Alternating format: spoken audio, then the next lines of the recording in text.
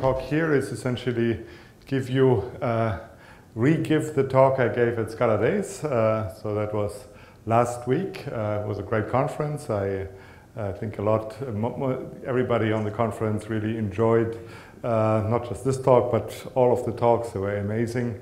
So the keynote I gave there, I want to re-give here, because I think that maybe there's something interesting for you here as well. I assume that most of you here are Scala programmers. So we're going to talk about Scala with style, or what style to use with Scala. So to give you a little perspective in this talk, I'll argue that we are in a transition period between two programming paradigms: imperative, object-oriented programming. That's what we used so far. And I think we are transitioning to more and more functional. In the end, I believe it won't be a transition that we will completely replace one with the other, but we'll see a fusion of these. And in this period of upheaval, which we are seeing right now, there are many questions of programming techniques and programming style that have to be revisited. So I want to give you my perspective on that. I'm actually pretty old, so I'm old enough to know the last periods of upheaval that was like in the 80s when object-oriented programming took over. I was a grad student then, and at the last part of the 80s I was a grad student. And before that I was an undergrad, and I remember still when this byte cover came out, that was in 81. I was on an internship at Siemens, I think, and I read this and I was fascinated but also thoroughly confused. Methods, messages, objects, what were they talking about? It was very, very weird, but somehow fascinating. So that was the whole issue of the Byte magazine, which was the premier magazine for developers of the day, of the time, about Smalltalk. So now I have a question for you. What was the first object-oriented programming language? Yeah, Simula, yeah. You didn't fall for Smalltalk, even though I sort of led you to that. It was Simula 67, right. So that was a good decade before Smalltalk came out. And the second then was Smalltalk. So now the question is, well, what did these languages have in common? Or rather, why did object-oriented programming become popular? And I think to answer that question, it would be good to see what Simula 67 and Smalltalk have in common. So why did it become popular? Was it because of encapsulation? Both Smalltalk and Simula have encapsulation? No, don't think so. Code reuse? No. Dynamic binding? Probably we're closer, but not directly. Dependency inversion? That one came much later. Liskov substitution principle, open-close principle? You gotta be kidding. I believe it was because of the new things you could do with object-oriented programming. That's not to say that these principles are not important. Of course they are important. But to actually get the adoption, the initial adoption, you need to fulfill a need that the incumbent cannot fulfill. So what was that? So it was essentially about the relationship of methods, or operations, and data structures. The traditional approach is epitomized here with a linked list. You have, in a linked list, you have only two cases. The list is empty or non-empty. And then you have an unbounded number of operations. You can map over a list, you can reverse it, you can print it, get an element, insert, and so on. When Simula came out, that was originally, as the name implies, for simulation. And simulation actually is slightly different from this model. There you have only a fixed number of operations. These operations are typically get your simulatee, your objects, to the next step, print it, display it in some way, compute and aggregate. But then there's an unbounded number of things that you can simulate. So possibly implementation of the simulation class would be a car, or a road, or a molecule, or a cell, a person building a city. It could be anything, really. And that was a new challenge because you suddenly had an unbounded number of possible data types that all were responding to the same API, to the same protocol. Okay, so that was Simula. Smalltalk was for GUI widgets. And there we actually see the same situation, a fixed number of operations with something on a GUI widget. You can redraw it, you can form the bounding rectangle, you can move it, and so on. And you have an unbounded number of possible widgets Could be windows or menus or letters or videos, curves, images, anything really. And Smalltalk came out as a language on the Alto computer, first personal computer right here at Xerox PARC. And that was new for several reasons. One was it has a bitmap display, and the second was it had a mouse. And for these reasons, you could suddenly have a large number of different forms that you could present to the user. Previously with ASCII terminals you were very limited, it was all letters. So that was a new thing, and Smalltalk was a language for it.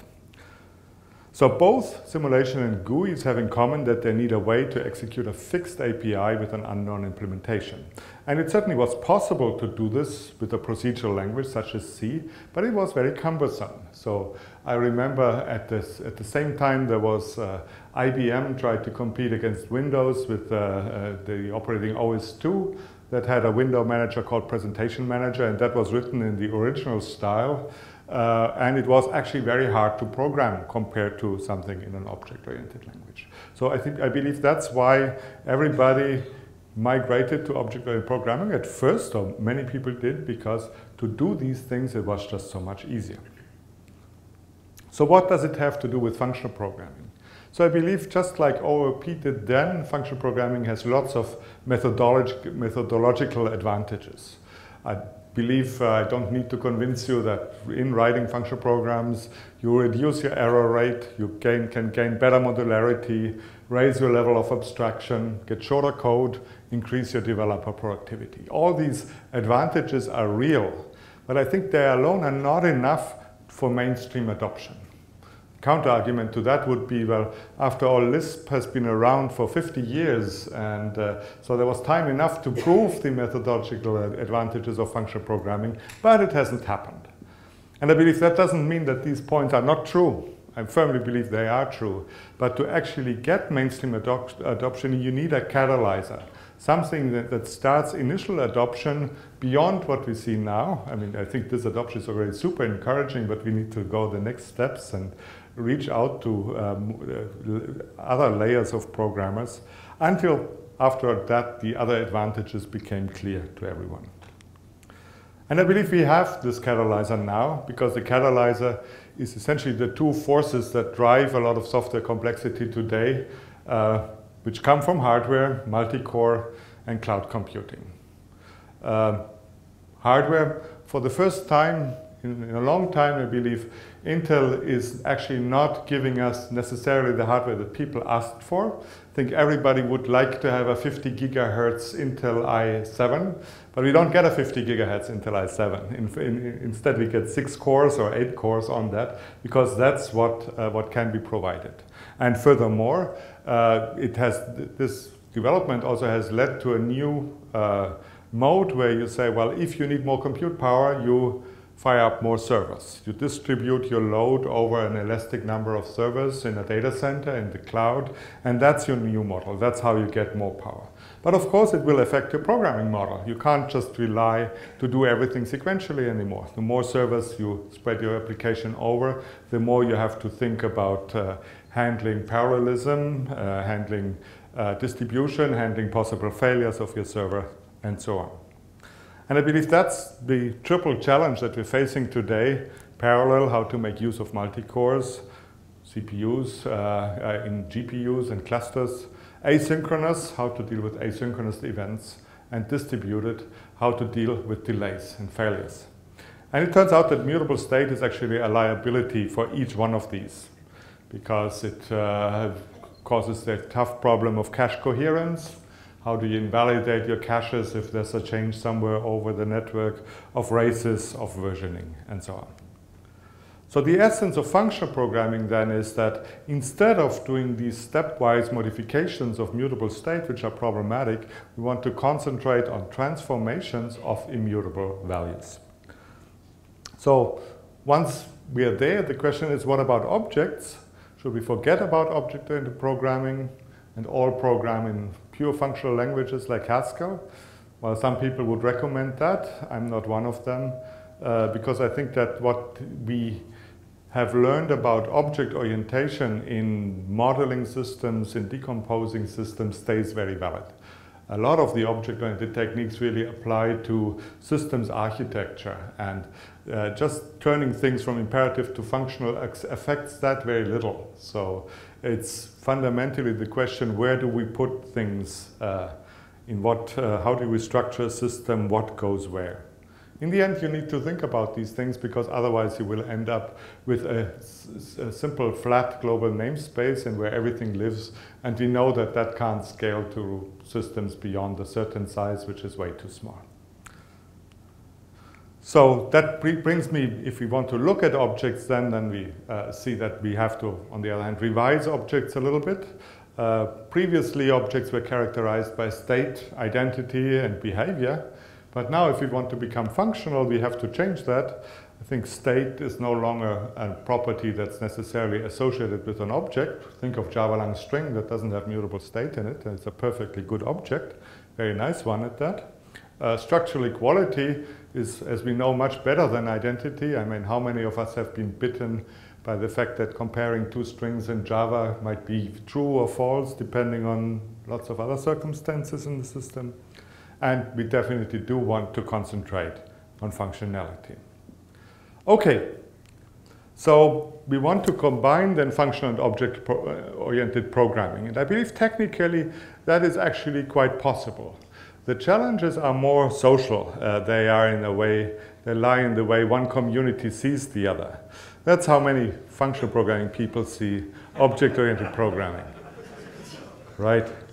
And that's how many object-oriented programming people see functional programming. This little mad scientist where you don't know whether he's crazy or dangerous or the two.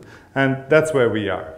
Whereas really a bit between the two chairs, and sometimes it's hard to sit between two chairs. We'd much more like it this way, sit and look into the sunset. But to get there, we need to get rid of some baggage first. Previous conceptions such as objects need mutable state, or they need reference identity, or things like that. Good. So Scala then is a bridge between those two paradigms. And to do this, it tries to be at the same time very orthogonal, so try to make do, because it tries to have a large span between two schools of programming that have been very, very different. It tries to be as orthogonal as possible, so to bridge this span with as few concepts as possible, but still to keep the whole span. It tries to be expressive and to be unopinionated, so it doesn't really care about where on this bridge you are, whether you are on the imperative side or the functional side or somewhere in the middle, but the language itself lets you do it either way. So it naturally adapts to many different programming styles. And when I started out with Scala as an academic, I thought, well, this is great, this is clearly the best of all worlds.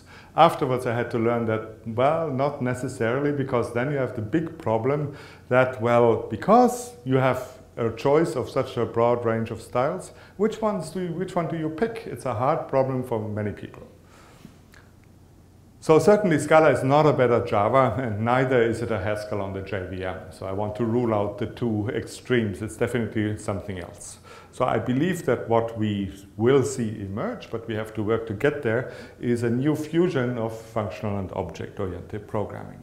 And what I want to do in the rest of this talk is try to make some tentative steps towards this fusion, not a big design, but just in answering just some very concrete questions, and also asking you what this answer could be, because sometimes one can very well disagree on them.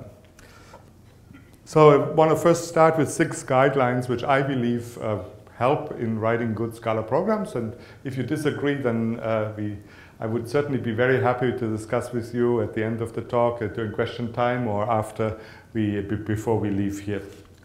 So the first one I don't believe is controversial. That's just keep it simple. That's always good. Just because Scala is a language where you can master wonderfully really tough problems, really complex systems, it doesn't mean that you need to bring all these mechanisms to bear. Pick the simplest thing that does the job. Pick the simplest thing that goes from A to B without many contortions here.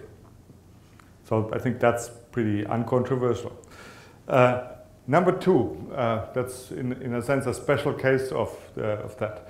Don't pack too much in one expression. So that's actually some code I picked from a repository that shall remain unnamed here. So that's a big expression, pretty 5 lines, and takes a while to wrap your head around it, what it does, because you have very little help. It's just a sea of filters and flat maps and flattens and stuff like that. So it's amazing what one can get done in a single statement. But that does not mean you have to do it. So I then tried to refactor this thing, sort of guessed a little bit what this could be. And here's an alternative way to express the same.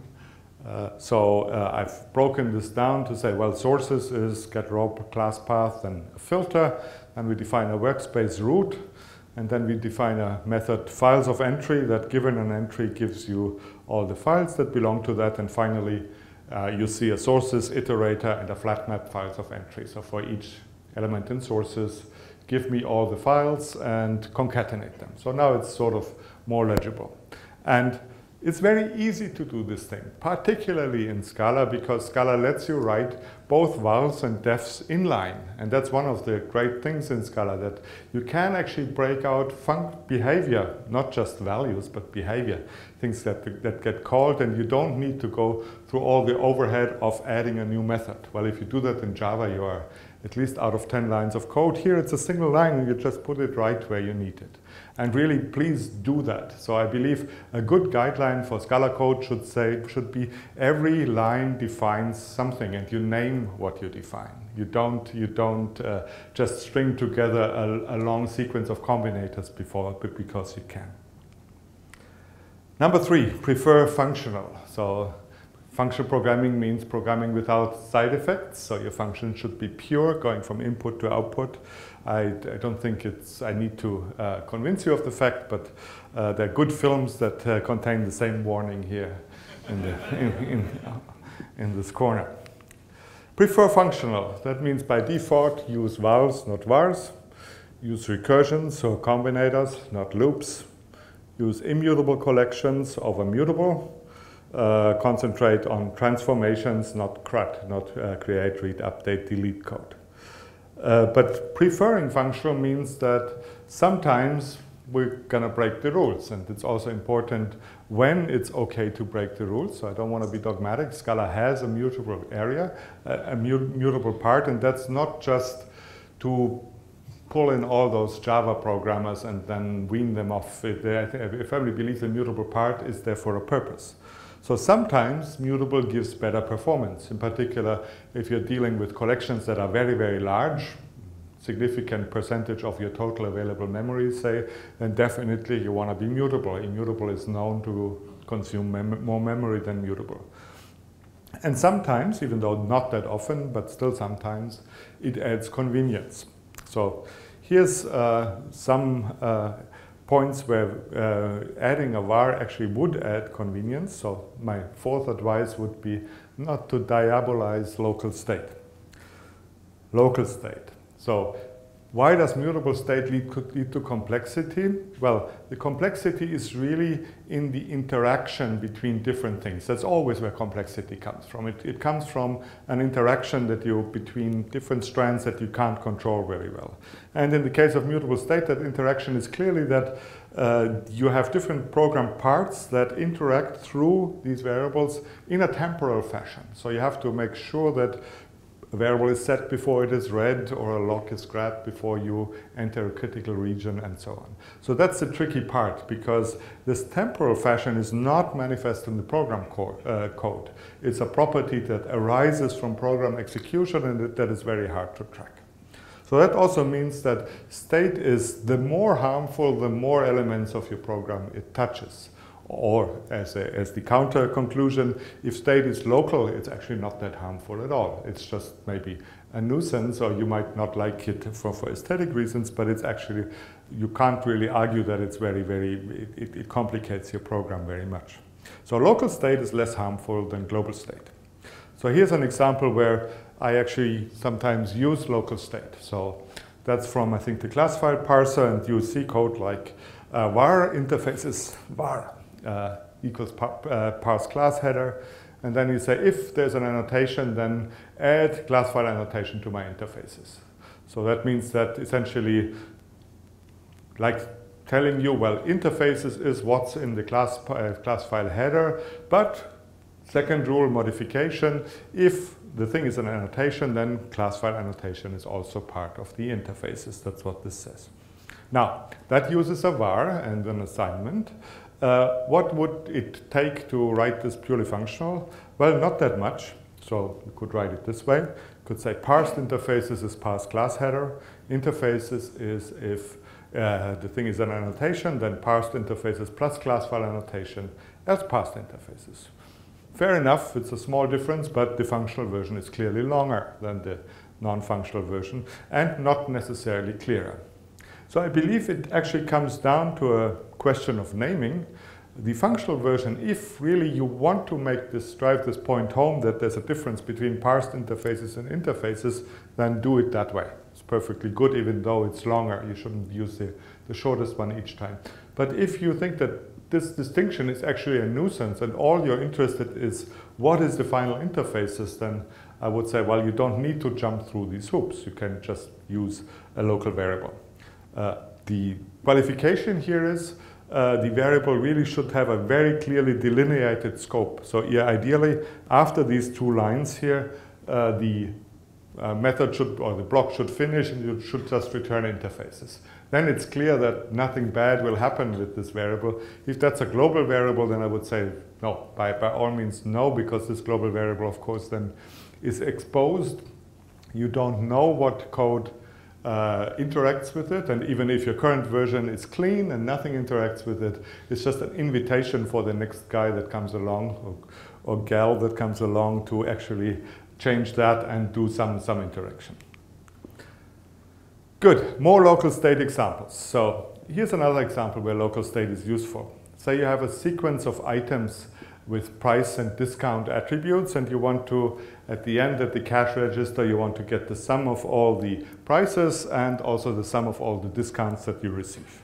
So that's easy. You just do twice a map and a sum. So total price is items map price sum, and total discount the same with discount. But now I want to say, okay, now do the same with just one sequence traversal. Maybe items is an iterator, and you can traverse it only once. What do you do then? Well, you could do it in a purely functional fashion. Then the canonical version would be, I believe, a fold left. And that's the code that you would get. So in the end, you define both total price and total discount. It's a fold left. Your initial values are 0 for both. And then your function takes the current t price and t discount and an item and adds things up. It's doable, but it's not super pretty. And another thing that is notable here is that the flow of data is not very apparent in this thing. So that's the thing you define. Those are the initial values. You have to sort of match them up by position, and then they flow into this thing somehow, and then the thing finally goes over there. It's all very convoluted. And I must say that if you write the imperative version, then things are a bit clearer here. So you just define the variables total price and total discount, and then you iterate through items and you add the item price and item discount to the thing. So again, there you say, well, probably the functional version is, in this case, more convoluted than the imperative one, so why not? If this is a local computation and local price and local discount are just variables that you use to produce this, don't shy away from considering this solution as well. But the counterpoint of that is, since I said state is the more problematic, the more global it is, that means if you have mutable objects, then that's something typically much more critical and problematic because mutable objects tend to encapsulate global state. So the state is visible for everyone that gets access to this object. That could be a large graph. And encapsulate sounds good, but it does not make the global state go away. So there's still a lot of potential for complex entanglements. So one thing there is that when you say don't use, or be careful with mutable objects. It's actually not so clear what that is. What is it? What is a mutable object? Is that an object that contains vars? Not necessarily. How about this one? We have a class buffer proxy, and it takes a buffer, an array buffer of t, and there's a put method which forwards to the append method, and there's a length method. Is that mutable? I would say yes. So you could say, okay, let's modify this. Maybe we should count mutable structures also just like vars. So should not contain vars, should not contain collections or any other structures that are mutable. But then what about this? So here we have a class memo, and that class contains something which is definitely mutable. So it's a mutable vcache map in this value. And then apply would do a get or else update. So it would, given a key x, it would look in our memo map. If the key is present, it would return the current value. If not, it would use the function to compute the current value, the value for the key, store it in the map, and return it afterwards. Is that an object? Is that object mutable? If I create a new instance of memo, what do you think? Who thinks it's mutable? Okay, who thinks it's immutable? Half-half, see? You don't agree. And the answer is, it depends. So, well, if you assume your functions are immutable, that you pass this object is indeed immutable. So if you create an object like this, new memo with the incrementation function, that object is immutable. Why? Well, the definition I propose here is that I say an object is mutable if its functional behavior depends on its history. So what that means is that the effect of a method, both result and what other effects it might have, depends on what happened to your object before that method was called. If that makes a difference, the object is mutable. If it doesn't make a difference, that means the method returns the same result every time you call it, then the object is immutable. Now this memo object, this will return the same result every time you call it. It will do it on different routes. The first time it will take this incrementation function and use it to compute the result. But once it has a key, it will simply give you look up the key, but it will be the same result. Hopefully the second time around it will return the thing faster. Well, not for the incrementation function, but for a more complicated function it will do it faster. Okay, on the other hand, things get more murky if I actually use a side effecting function for this memo object, because then if you analyze things carefully, you can say you can observe a side effect, namely that the counter gets incremented the first time you call memo with a certain key, because the function gets evaluated, but the second time the counter stays the same because it will just look it up in the map. So a memo object mixed with mutable functions is itself mutable. Mutable pollutes a little bit the objects here. Good. Last advice, don't stop improving too early. So often I found that I could shrink code by a factor of 10 and make it more legible at the same time. But I didn't do that in a single step. I did it step after step after step, and often the steps were spread out over several days or weeks, where in the meantime I did other things. So typically what would happen is I have a rough solution. I said, I can improve it this way. And I would be happy and go away with a better solution, and I would come back a day or two later and said, well, let's have another look at my great solution, and then say, but I know another way how I can make it even better. And that I could iterate several times until I have something that is really super tight and good. And that's okay. So some people are frustrated by that. Why can't I have the best solution immediately every time? And I think that's unavoidable, and it's maybe the wrong way to look at it. The way you look at it should be that, isn't it great that you can derive the pleasure of improving your solutions several times? So not just once, but you can actually have this pleasure several times. I think that's an effect for every one of us. And I don't propose busy work to just change from one solution to another, but often these refactorings really give you clearer code. And in Scala, you can have you can go a long way, and I think we should embrace that, and it's a good thing. So keep going. So I want to then, in the last part of my talk, present you a set of choices where one can often argue for one or the other. There are different styles to present things, and we can discuss which style would be appropriate.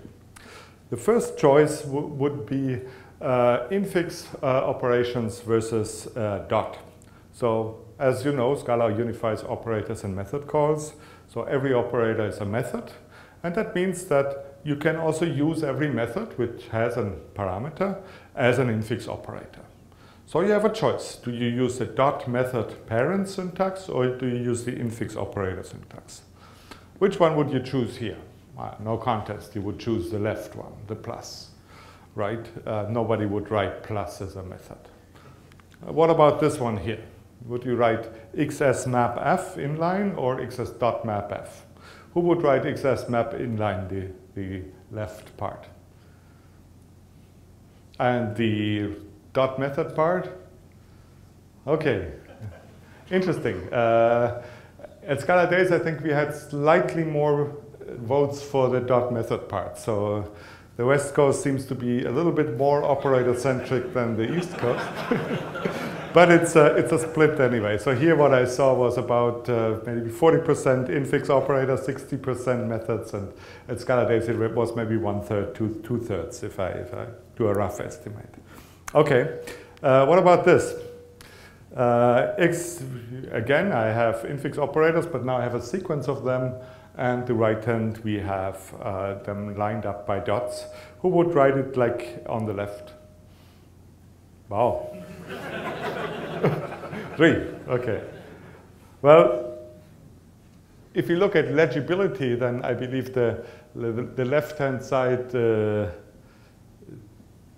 loses clearly. So it's very hard to see in a long sequence like that what are the verbs and what are the subjects or the objects in a thing like that. Because you'd have to count. So XS is the first one, flat map is a word, then fun would be a subject, filter node is a verb. Well, it gets very hard to keep track. The dots give you much more guidance for that. Okay, but the problem is it's an annoying choice you have to make. So let me propose, just for the sake of fixing one standard, something to fix that. So the first thing, I think that's uncontroversial. If a method name is symbolic, we use infix. For alphanumeric method names, I believe one can use infix. It's a choice, optional, if there's only one alphanumeric operation in the expression. So something like mapping add filter is okay, and I typically use that myself, in particular if the method name is short, like is or contains or add or stuff like that. But once it's more than one, then I would prefer chained operators. Like if we wrote this out in infix, then we would have a problem. For instance, you would then read mapping, space add, space filter, and here it would throw you because you would sort of parse filter as a verb, but it can of course be also used as a subject. A filter is a perfectly good name for a subject. So I believe we sort of rely on our parsing of these things on implicitly knowing what are the combinators, and that's an assumption that might be true for you, but not for your readers. Newcomers to the code base might really not know what the typical combinators in Scala are called. So they would have a big legibility problem here. Choice number 2, alphabetic versus symbolic. Well, that's an old one, and I think we fought these battles last year, but we are sort of mostly beyond them now. I think we are mostly set on a way to decide between those two. So we know that identifiers in Scala can be alphanumeric or symbolic, so operators can be either methods. How do you choose? Do you write XS map f or XS whatever? Nah. Do you write vector plus mx or vector add mx? Again, yeah, you probably would use a plus here, right? So you would use the symbolic name. Do you write XS fold left Z op or Z / colon XS op? Who writes XS fold left Z op? Yeah. And who writes the other? A few, yeah, okay. Yeah, that I was guilty of that one, of introducing that one, because it's really cool. So let me let me explain to you why this is really cool. So fold left is actually very hard to parse because so one guy, somebody told me, well, look, fold left, I always thought it's called fold left because the operation goes from right to left, but that's actually wrong, it goes from left to right. It's confusing. The other thing that's confusing about fold left is that when you write them out, the 0 actually ends up on the left-hand side. So it's 0 up, XS1 up, XS2, and so on. But here the 0 comes after the XS. That's the other thing that's really confusing. Whereas here, everything is lined up right, and the great intuition is, think dominoes. So that thing here is a domino, and it starts with a 0, and then it goes, right? And that does the whole thing.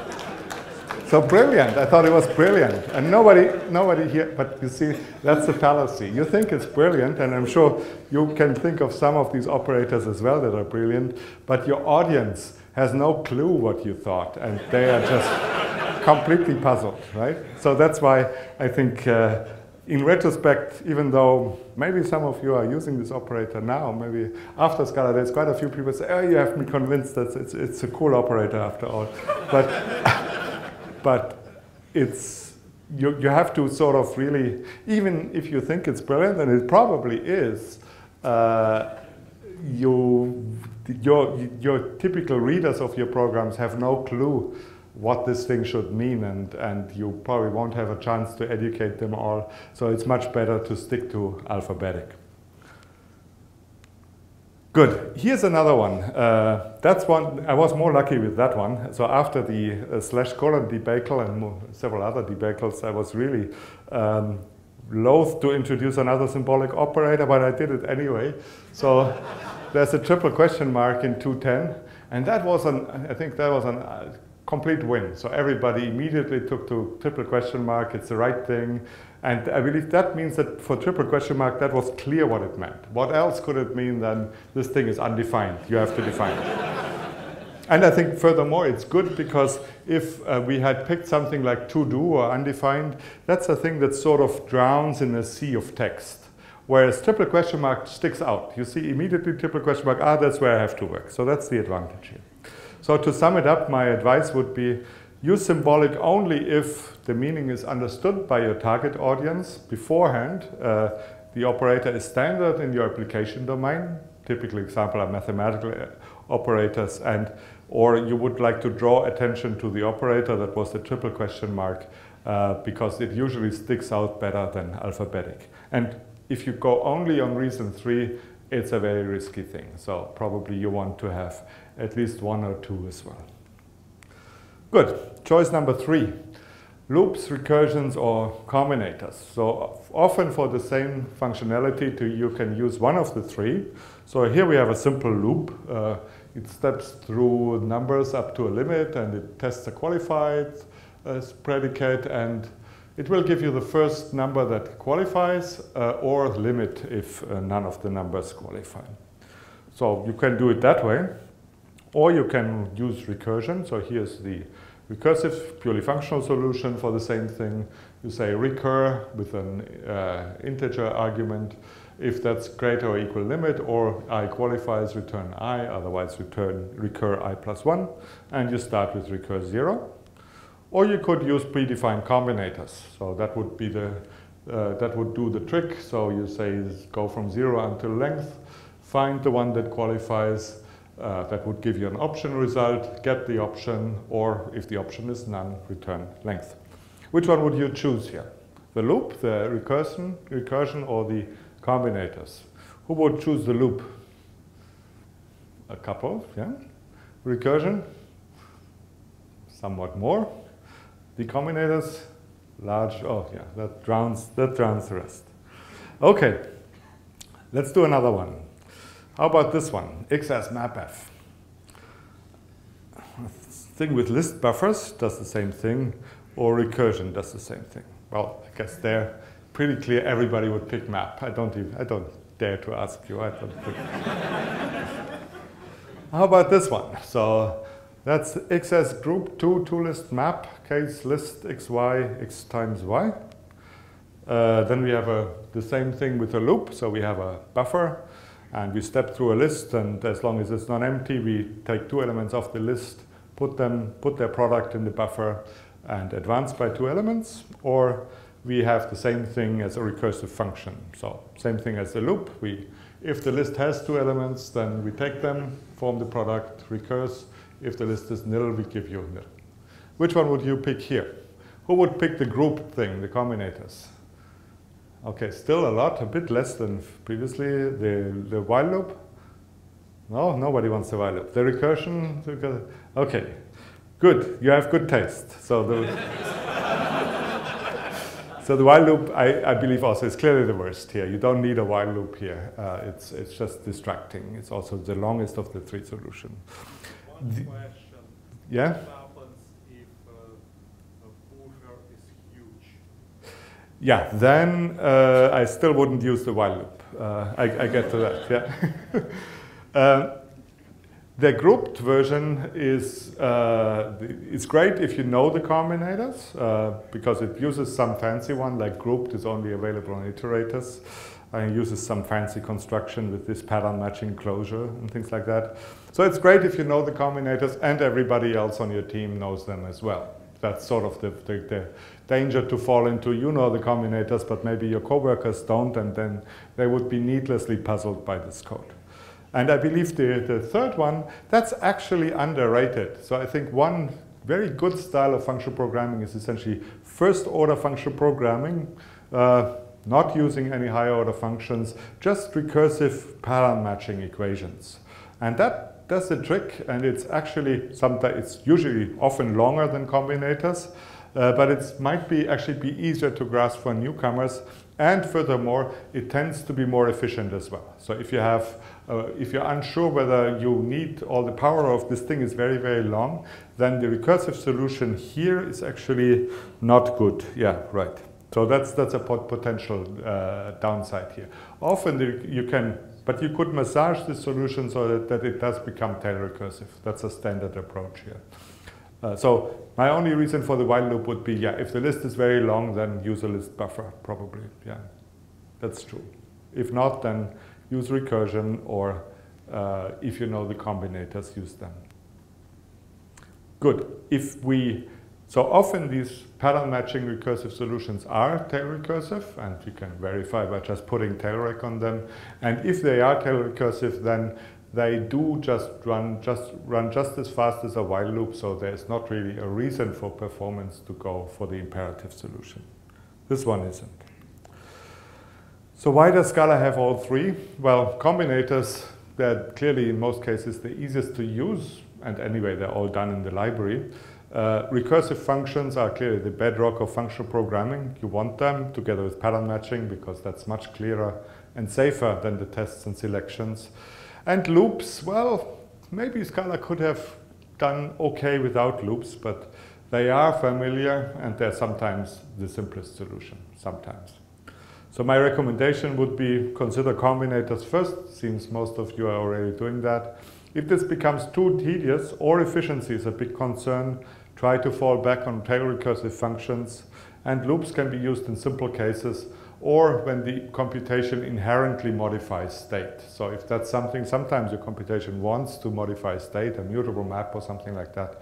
If you do that anyway, then you might as well write a loop. And loops might actually be the simplest if you modify in one iteration a lot of different pieces of mutable state. Then a loop can be a good choice. Choice number 4, procedures or equals. So Scala has special syntax for unit returning procedures. So here's a swap method that just swaps 2 elements of an array. So that's a standard implementation, and you can write just essentially the block afterwards without writing equals and colon unit. Or you could write colon unit and equals, then it looks just like a normal function. So which one do you choose here? Who chooses the first one? Quite a lot, and it's actually in the official style guide too. Who chooses the second one? A bit less, yeah. Yeah, that was actually, I believe, a mistake, a historical accident. So the reason why procedure syntax was introduced is that very, very early on, when we did like the first Scala tutorials, I was concerned that I'd have to explain unit too early to Java programmers. So the thing was, we wanted to write like a sort function, and the problem was I wanted to get to the thing, well, how do you write a sort function? And just to show them how to map Java to Scala and things like that. And then there was this unit, and I would have to do this whole detour to say, well, unit is sort of like void, but not really, because it's a type of a value. And I was scared of that. So I said, well, let's just hide this whole thing, sweep it under the carpet. We have special syntax. It looks more familiar to Java programmers anyway. I believe actually that was a mistake, because it traded simplicity for ease of use familiarity. So it's definitely more familiar, but it's not as easy. Now you have two versions to do this, and furthermore, the easy one has a bad trap, namely when you write :unit and then something, then the compiler gets thoroughly confused, because what it thinks is that you're actually defining an abstract method with result type unit, and then it thinks this thing should be a refinement of this result type. So there's an ambiguity.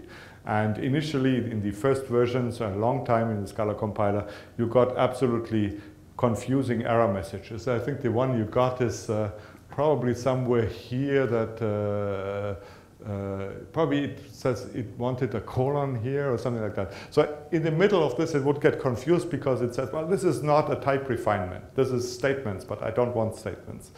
We have put a lot of work in that since Scala 2.8 or 2.9, I'm not exactly sure when, that we special case this thing, and the compiler then says, well, you probably meant to write an equal sign here, something like that. But it's still very confusing, and I think it's not worth the added complexity this opens up. So my advice would be, don't use procedure syntax, and it turns out that at Scala Days, the people say they will change the style guide, and also in IntelliJ, where you actually have a refactoring from here to here, so automatic refactoring in IntelliJ, they promised me they'd turn that around. So in the next IntelliJ, we'll have a refactoring from here to here. Good. Choice number 5, private versus nested. So say you have an outer method here that uses a helper method for some of its functionality. So I've said before, it's actually really cool that Scala has this capability to put methods inline so that they don't pollute the global namespace, and they're much less overhead. So the question is, should you always do this? So always put it into the innermost scope, or are there reasons to put this method sometimes into an outer scope? I think in most cases you want to put this into the inner scope. Definitely you want to do, so that would be the outer scope alternative, sorry. So you would have now the method is Java, you make it private, you put it here, and then you call it like that. So which one do you choose? So I think in most cases you want the first one, you want to put it where the usage is, with maybe one exception. So you definitely want to nest if that means you can save a parameter. So here I have modified the isJava method, and now it actually refers to owner. With owner isJava, then there's a big advantage to keeping it where it is, because that means you don't have to pass owner into the method. You save on a parameter, and that's always good. But let's say you don't capture anything. There is no reference to any outer thing. Then you could argue that there's a legibility problem the other way around, because when you look at this method, you say, well, is it affected by anything out here or not? And for a small method like isJava, that's very easy. You just scan the line and says, well, it's not affected, like that was this thing here. Well, obviously it doesn't refer to owner. But now think isJava is actually a method that's 10 lines long, then that becomes a mental effort to see, well, does it use owner or does it not use owner? So there you might have a case where you say, well, it actually might be preferable to move isJava out into a private method, because then it becomes clear that, well, it doesn't need anything from the inner scope. So my recommendation would be prefer nesting. If either you can save on parameters, then it's a no-brainer, or also prefer nesting for smallish functions, even if nothing is captured. And secondly, don't nest many levels deep. That sort of goes to, don't overdo it, because if you nest many levels deep, it often becomes very difficult to align just the thing in your head to say which method goes where. Last choice, pattern matching versus dynamic dispatch. That sort of brings us back into the object-oriented versus functional, or the object-oriented versus imperative functional debate that started when object-oriented programming started. So let's say you have a hierarchy of shapes, like here you have a base class shape, and you have then subclasses, circle, rectangle, points, and they're all shapes. And you want to write a method to compute the area of a shape. There are two ways to do that. You can write an area method using pattern matching like this one. So you just have cases of all the different shapes and put the right formula in place for each one. Or you could have area as an abstract method in class shape that gets then implemented by each subclass. Which one do you choose? Who would choose the pattern matching version? Okay. How about, and who would choose the method? Okay, a bit more than half, yeah, okay. So the method has it. That's actually an interesting question, and I've been going back and forth a little bit on that one. So first, before we go to the answer, why Scala has both? Well, pattern matching is the functional part, comes from functional part, and it definitely is very convenient. A lot of code becomes very concise and clear. Dynamic dispatch comes from object-oriented programming, and it's the core mechanism for extensible systems. So you want both. But how do you choose between them? So I believe that the answer to that is it depends whether your system should be extensible or not, and in what direction it would be extensible. And that brings us back to this question how object-oriented programming started. So if you foresee extensions with new data alternatives, dynamic dispatch is better. So for instance, if we had added a class, say triangle, to our shapes, then here it would be very smooth. We just add a new case class, and that would have its own implementation of the area method, and we're done. Whereas if we use the previous method to define area, we'd have to define both the class, and we'd have to go back to this area method and think of the case. So we'd have to think of two locations instead of one, which is harder to keep in your head. On the other hand, if you foresee that you would like to add typically two new methods later, then I believe pattern matching is advantageous, because otherwise you end up here touching all of these classes and adding a new method to each of them, whereas with the pattern matching method, you would have only a single point that you need to extend. If the system is closed and complex, so you don't foresee any extensibility requirements, I believe one should also choose pattern matching. And that's something where I've sort of changed, been going around. The compiler for Scala is a closed and complex system, so typically you don't add new syntax tree cases every week, and also the functionality is pretty fixed what you do with it.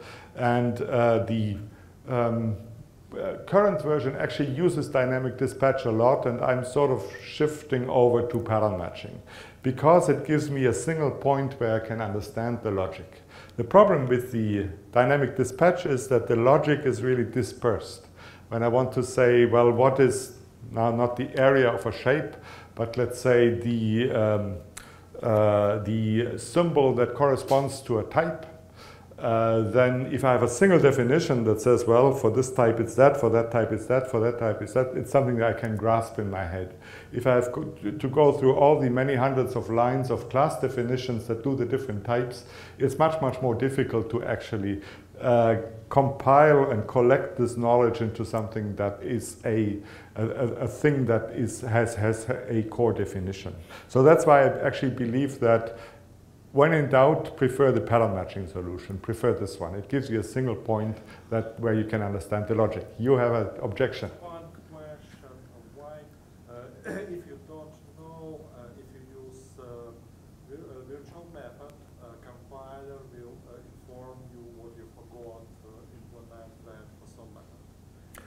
pattern matching unless you can create sealed class. You will go Yeah. runtime. Good, that's a point, yeah. Yeah, with virtual methods, the compiler will inform you if you forgot one, whereas with pattern matching, it will do the same thing, but only if the base class is sealed. So sealed base, but on the other hand, if you have a closed system, then I would very much encourage you, do seal your base classes, because that's when things really start to work with your pattern matches as well. Okay.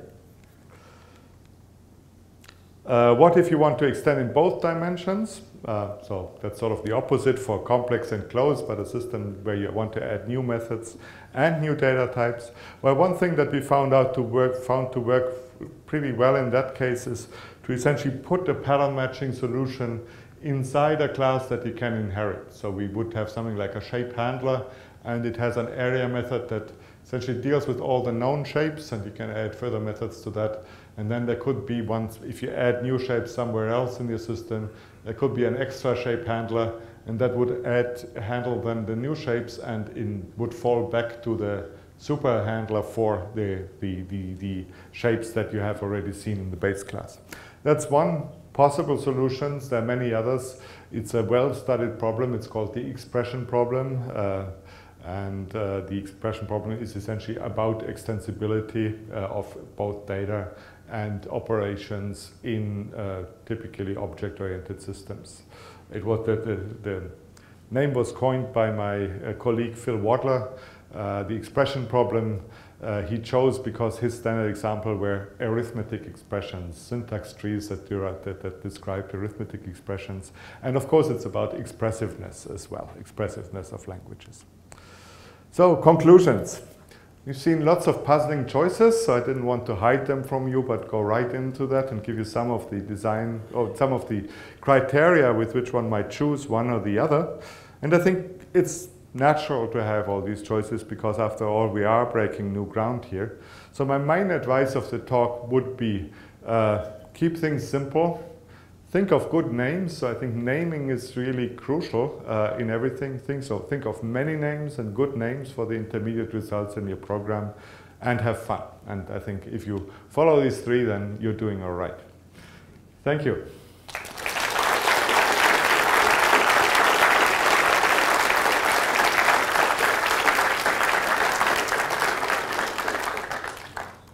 So we have some time for questions, I think 15 minutes, something like that. So the question was, should you prefer large interfaces with many methods over small interfaces with then essentially having implicit decorators that provide the other functionality? I would say the latter. So I believe in a good design should have small interfaces that are more modular, that get into these decorators. Now, of course, the follow-on question is, why don't Scala collections have that? Why are they not designed that way? And I believe there the answer is, well, we laid the groundwork that we could do that only much later. In 2010, we essentially had very convenient and free implicit decorators with value classes and implicit classes. Before, the overhead was quite large, both in the notation to actually write these implicit decorators, and what's for collections more important, it would have had a performance impact, because every time you call a method, you would have created a new wrapper object, and we didn't want to pay that price. Let's say you call, let's say a drop2 thing, which is very fast on lists, and actually creating this wrapper would actually have slowed this down maybe by several times. So that's why we didn't do it. But I think now that we have it, if we would get a chance to redesign the collections and make it more modular, that would be a good idea. So generally the advice would be implicit parameters and decorators are great, and they're really a great tool to modularize your system. So by all means, consider those. Okay, so the question was that they found that implicit parameters work really well, but implicit conversions pose lots of problems. So what advice to give there? So yeah, I mean, I completely echo your sentiment. Implicit parameters generally work really well, and as far as I can see, not really problematic in most cases. Implicit conversions, essentially there's only one thing where implicit conversions are unproblematic, and that's essentially when they introduce new methods that you immediately consume them. That's what I call implicit decorators. So essentially you add new methods in the way you would in other languages with extension methods, but it's essentially an implicit that injects a method and then you call it. And for that we now have special syntax in Scala 2.10 that's implicit classes. So with an implicit class you can essentially fire this thing up. That leaves then the third part where you say you have an implicit conversion from type A to type B, and that's sort of kept in there as a convenience thing. And then it's true that the more of these things you introduce, typically the more problems you cause yourself. So a couple, you get away with them fine, but if you overdo it and you have more and more, then things get ambiguous very quickly and confusing very quickly. So that's also the reason why these third kind of implicit conversions, we have now put them behind a lock. The lock is called language import, so you now have to write import language dot implicit conversions if you want to use that. And I would say yes, in most cases I would not advise to use them. So I would say if you have a policy in your team, don't use that, what's behind that lock, then I would say that's, I think, probably a good choice. You might have in some specialized reasons where you want that, and then of course you can get it by importing it, but by default I would say it's a good choice not to use them. You cannot extend the case class. Yes, that's true. So it's really only for further alternatives. So one cannot, but what was the question? If you cannot extend the case class, then, oh, you say, okay, now I get it, yeah. So I believe what you're getting at is to say, well, if I use dynamic dispatch, I can have gradual refinements and overrides along a tree. And those I can't do with a plain pattern match because it would mean I would have to have case classes that inherit case classes. And that's true, yeah. So if you want to do that, not just have a single method that you implement then in essentially a flat sum of types, but you want to override this method in further refinements, then dynamic dispatch is a choice for you. But I should say, if you do that a lot, then also your program code will not be very legible. This is something, I mean, a lot of overrides in many different cases are typically something that is not very legible because you not only have you have to look at all the possible cases now, but you might think you have something because you look at it in the base class and then actually in the subclass, no, it's not the implementation you were thinking of. So I would do that. I mean, there are certainly reasons for doing it this way, typically performance. So if you have a clear contract of what your method is and you have special implementations and special implementation subclasses that just do the same job but faster, nothing against that. But I think one has to again see what are the boundaries of applicability here. So for monadic operations, one can express them with for yield or with map flat map, which to prefer. I think that for many people flat map is kind of cool but also confusing what it is. So I would say once you have flat maps in your sequence, I would typically use a for yield instead. It's simpler. Most people understand this better. So technically it means if you have more than one generator, then you need a flat map, then you could use a for expression and it would be typically more legible. So nothing against map and filter, but flat map, let's keep it a secret. Let's hide it. Okay. So the third alternative would be to use the same thing with type classes. So we'd have to see for area. Yeah.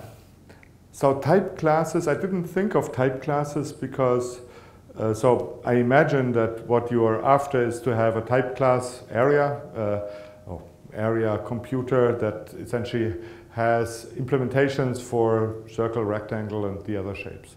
That's a slightly different behavior because then your area actually depends on the static type of something, not on the runtime type.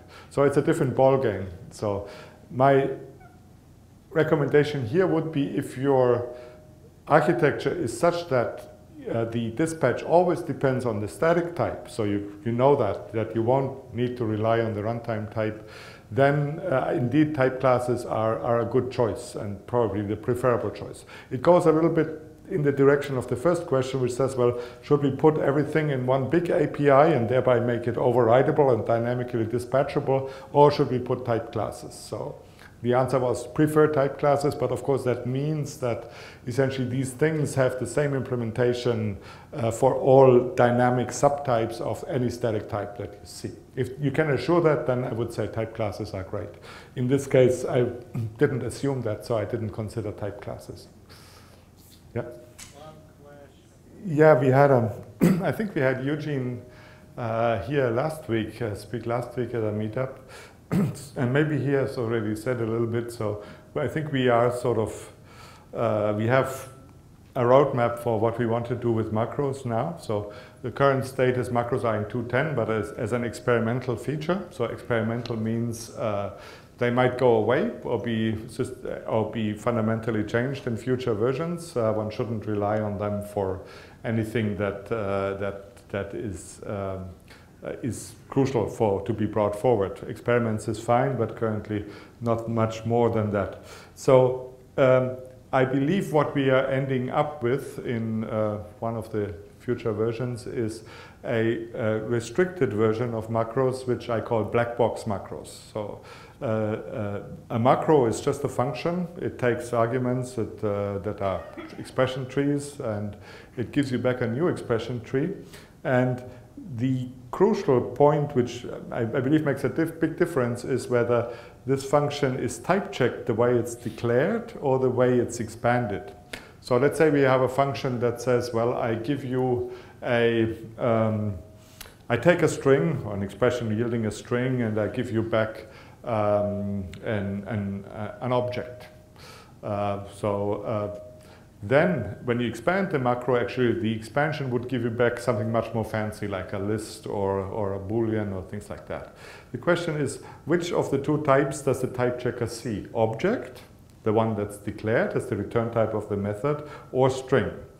If the answer is the second one, that's the current state of experimental macros, then that opens the door to do a lot of fancy tricks with types, because macros can essentially produce new stuff that only has to type check on expansion. The declared type can be any and nobody cares.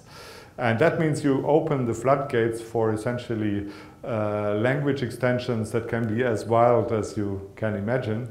Unfortunately, it also means that there's no chance you can support this thing in plain editors or IDEs, because it would mean type checking a program means expanding your macros. You have to expand your macros before you can type check. So I think we have said, well, this was great while it lasted, but we don't want to standardize on that. So we will standardize on black box macros, where we say, well, essentially the type that's declared in the macro is the type you get. That means that IDEs can actually type check your program perfectly well without macro expansion. And it also means that macro expansion essentially it's there to improve your program in some way without fundamentally changing it. So macros that would be possible under this new scheme is, for instance, taking a for each over a range and replacing it by a while loop. Or something that could check whether a spore, there was a talk about spores, that means a closure has escaping references and giving you a warning or an error if it hasn't. Or things like optimizing your collection so that loops are fused and things like that. So all these things will remain possible, but you will essentially not be able to sort of undermine the type systems with macros. And I think that's sort of a good compromise of power and tooling and understandability. So I think we'll converge on that one. Did that answer your question? Okay, cool. Why did we choose not to have lazy evaluation by default? There are many problems with lazy evaluation. So the first is that, of course, it's incompatible with side effects. If you ask Simon Peyton-Jones, he says, well, that's actually good, because the best things with lazy evaluation in Haskell is it has kept us honest about side effects. And that's why Haskell essentially has a very strict regime where any side effects have to be in a monad. So if you're Haskell, that's the right thing. But if you come from a language like Scala, which started with side effects from the beginning, lazy evaluation is fundamentally incompatible with that. Universal lazy evaluation. Even if you use lazy vals in Scala, and I would encourage you, that's good practice, it also means you should be very careful with side effects, with mixing that with side effects, because it's can be rather surprising when things are evaluated, and side effects are all about temporal orderings. So the two things don't mix. There are more things that are problematic with lazy evaluation, universal lazy evaluation, in particular memory graphs. So often when you evaluate lazily everything, you get automatic loop unrolling. So often your loop or recursive computation gets unrolled, that you get essentially the full graph of all the unrollings in your loop in your data structure. And that can of course be huge. So Haskell programs can be sometimes rather difficult to debug in their space behavior, and again, that's not what we wanted for Scala. So I think that's the two main reasons. I actually believe we hit a pretty good compromise to give you lazy evaluation on demand, and I personally haven't really seen many reasons to go beyond that, to be honest. Yeah. You shouldn't ask me. I never wrote anything with Java beans, so.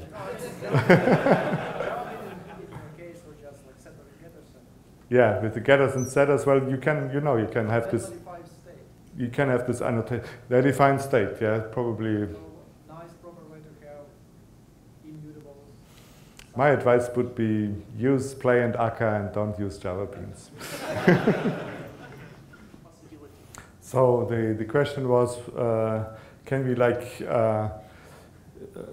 drop the static typing requirements locally and then get to types?